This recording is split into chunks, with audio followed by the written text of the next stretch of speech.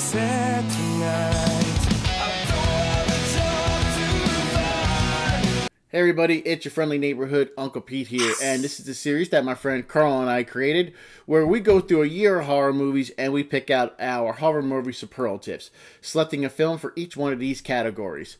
Most amazing, best so bad it's good, most WTF, best gore, most unique, most overrated, and most underrated. So it's a lot of fun. We've already done this for the 1970s, 80s, and 90s. I'll have a card over here for check those out. We're tackling the 2000s these upcoming weeks. And we do use Letterboxd to see what list of horror movies came out that year. So just like with our debate series, what you can do is after you watch my video, you can go to Carl's video, link in the description down below, and watch his video on the same title. And then if you'd like, you go to the community tab on his page and vote for who you thought had the better picks. And there's also a tie option. And most important, let us know what your picks are in the comments down below. We love reading comments, love responding, love talking horror with fellow horror fans. Really much appreciated. Also, if you can do us both a favor, take a quick second, hit that subscribe button if you haven't done so already. It's free for you, really helps us out a lot, keep us motivated, putting out all the content that we do, because it's a lot of fun to do so. So, let's get started, and we're going to pick out some horror movie superlatives for 2003. My pick for the most amazing horror film, the Texas Chainsaw Massacre remake. Yeah, it's a controversial pick, but remember, preferences shape us. We embrace what resonates with us and reject what doesn't. I think the world would be a pretty boring place if we all shared the same opinions on stuff. But yeah, I do love this movie, and if you hate it, okay, great, but I do love this movie. Now, don't get me wrong, it's not better than the original. But if I'm ranking all the Texas Chainsaw Massacre films, this one is going to be in my top 3, probably. I just really do enjoy it. Maybe top 4. I remember watching this one for the first time. You know, I just got home after working overnight while I was a drill instructor in the Navy. And I put this movie on, and I was so much into it. I was just taken in by it. I really enjoyed what Marcus Nisbell, I enjoyed his version of the 1974 classic. I thought Jessica Biel was excellent. She portrayed terrified and badass and doing it really well. I have to mention R. Lee Ermey. He was over the top evil, and that's commonly what he is with his characters, and it really did work for this film. He was a sadistic son of a bitch, and damn, he was really good in his role. This version of Leatherface was played by Andrew Bernardsky. He was never timid or like screaming at stuff like you see in some of the earlier versions of Texas Chainsaw Massacre. This version is just an evil, evil son of a bitch. They changed this movie enough to make it its own vision while still, you know, paying respect and homage to the original from 1974.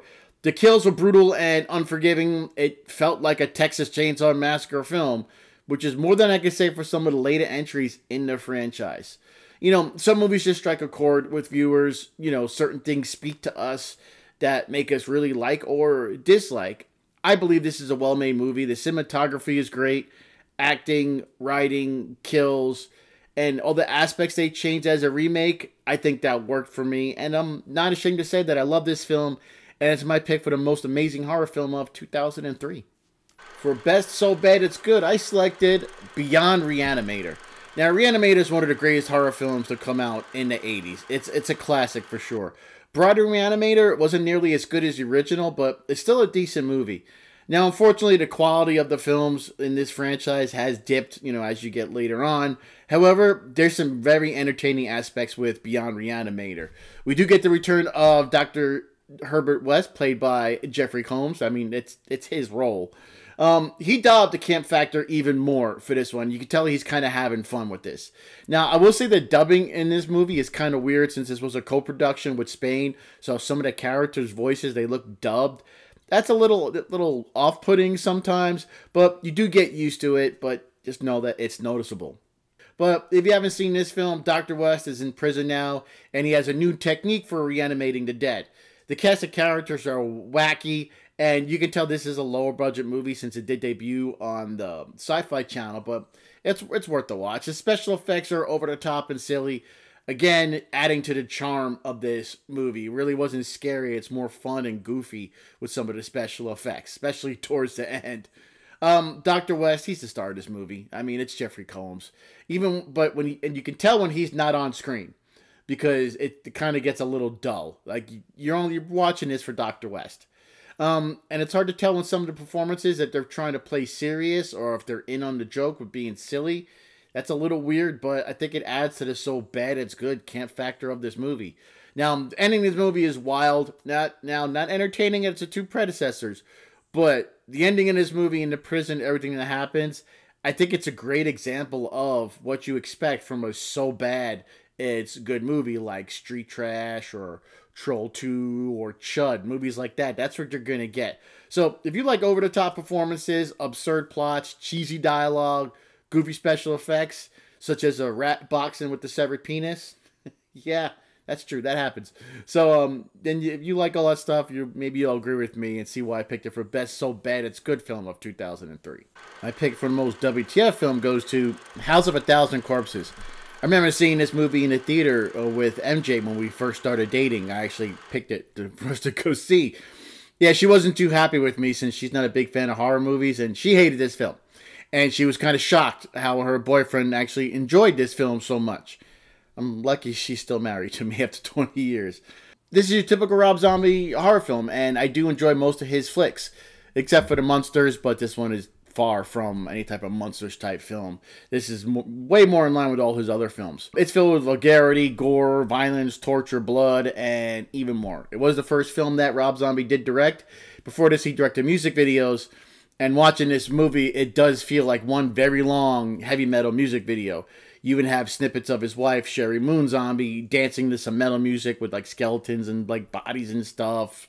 It feels like a music video. Not my favorite film in the Firefly trilogy, but I still like it. It's very enjoyable. I can enjoy this movie a lot. Lots of similarities to Texas Chainsaw Massacre in this film. And here you got one twisted, effed up family, and Rob Zombie is great at showing you twisted, effed up, sick people doing horrific things. There are a few times in this movie when you can go WTF. There's one part where Walter Goggins' character, Officer Nash, he's about to be killed by Otis. He's on his knees with Otis standing over him holding a gun at his head. The camera pulls back to a wide shot, and then there's barely any sound, and the scene goes on and on and on. You actually think for a second, did my video freeze? But it's just slowly panning out. Then after about 30 seconds of silence, boom, Otis kills him. He's like, what WTF? What the heck was that about?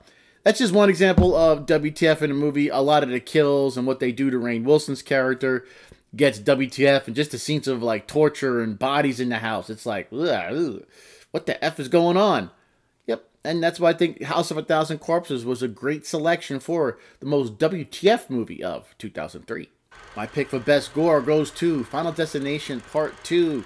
The opening of this movie is by far the best of the franchise. Because of this movie, how many people will never travel on a highway behind a large truck carrying logs? The accident is just brutal and unforgiving, and out of all the opening tragedies in the Final Destination films, this one feels the most likely to occur, and that really adds to the impact and the scare factor that it has on you. Once the logs fall off the truck, its carnage is not let up. The police officer decapitated when a log flies through his truck. Blood and guts explode out of the back of the car. Cars explode from the impact crashes. One guy's burned alive. We just got to watch. That's all just in the first few minutes of the movie. Mostly done with practical effects with a few enhancements here and there, like the actual logs falling off the back of the truck. Later on in the movie, the ladder on the fire escape goes right through Evan's head. Tim is flattened by a large plate of glass that falls on him. Again, practical effects for these kills. Nora has her head ripped off after it gets stuck in an elevator. Rory's cut to pieces when some barbed wire fence goes through him. It's just a lot of fun. Lots of fun, gory deaths in this movie. Inventive kills. Yeah, pretty easy with this one. Final Destination Part 2, best gore. For most unique, I went with Identity. This is such a good movie. I probably could have picked it for most amazing as well. It's that good. But yeah, another pick in my most unique category where the line between reality and imagination is very thin in the film. This is a classic whodunit set-up type movie where 10 strangers are stranded at a remote motel during a storm, only to be killed off one by one. However, the twist of the movie is the entire scenario is the manifestation of a character's multiple personalities. This is a twist I don't think anybody really saw coming. Identity, it's a psychological thriller that has, an eclectic group of characters, these multiple personalities. The whodunit theme throughout keeps you on the edge while you're trying to figure out, who the killer is. And I think it's a smart movie where it keeps the audience engaged with its clever dialogue, interesting characters, and like a film noir atmosphere. This film was unlike other horror films that came out in 2003. Like some of my other most unique picks. The film doesn't have explicit gore or violence, yet it's still a very entertaining thriller. Another unique aspect of this film is that the twist invites you to kind of rewatch the film with a new perspective, where you can appreciate clues and misdirections you may have missed for the first time. That kind of reminded me of Fight Club and Sixth Sense. You're going to rewatch those films and like, oh, I can't believe I missed that. I should have picked up on that. The genres of those films are a little bit different, but these films want to make you watch the film again, even though you know the ending. And I think that's very unique when a horror film unites you to watch a film again, so you can experience the film in a different way and see how that film tricked you. And Identity is a great example of that, which is why I picked it for my most unique selection. My pick for most overrated goes to Freddy vs. Jason. Now, it may be a stretch calling this film overrated, since it really has to be loved, so that might be a tough argument to win, but I think with the hype that was surrounding this movie before it was released was something special. You really hadn't seen anything like that. You had place your best websites where you can bet on who you thought would win. There were talk shows, interviews with Robert Englund and I think it was Ken Kirsinger behind the mask for Jason. I don't know if he did the interviews, but you get my point. It was websites, all kinds of trailers and everything, lots of marketing when the internet was nowhere near as it was big today. And my feeling is this movie, it didn't live up to that hype. That's kind of why I'm leaning towards making it overrated, because there's so much nonsense in the plot, such as Jason is scared of water. That made no sense. All the characters were vapid and dull. I didn't care about any of them. They just filled every trope of character you've seen in the horror movies and said, okay, let's get this character, let's get that character. It was just very lazy writing. And I'll admit, Freddy letting Jason out of hell and put him in Springwood so he can kill and allow fear to build back up, that was kind of good. But after we learned that, it just fell apart from there. The ending fight scene is good, but it does feel a little bit contrived and more slapstick action than a horror movie. It really did feel like a Looney Tunes fight at some point. And it's just, the movie didn't live up to its hype. There's so much potential for this film. I don't know the scripts that got left on the cutting room floor, but this is the one that won. But I just think it failed on many levels, resulting in it as my selection for most overrated horror film, and one that never really lived up to the hype. Ending with most underrated, and I picked Dead End. I wish more people talked about this underrated Christmas movie. It does star Ray Wise and Lynn Shay. Now, if you haven't seen this movie, definitely check it out. It's about a family traveling to a relative's house on Christmas Eve. The dad decides to take a shortcut off the main highway to save time.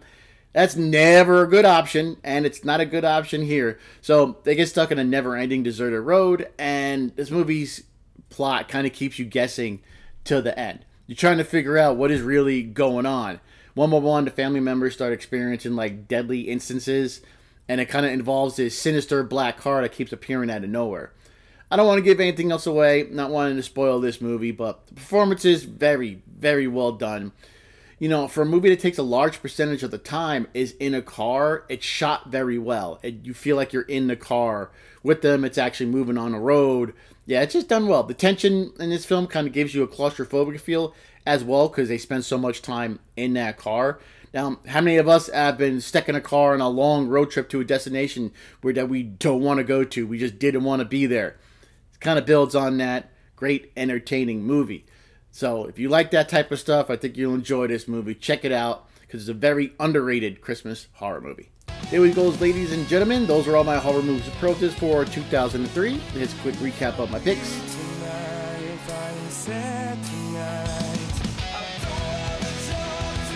Now, don't forget to let Carl and I what your picks are in the comments down below. And if you haven't done so already, please go to Carl's channel, link in the description, watch his video with the same name.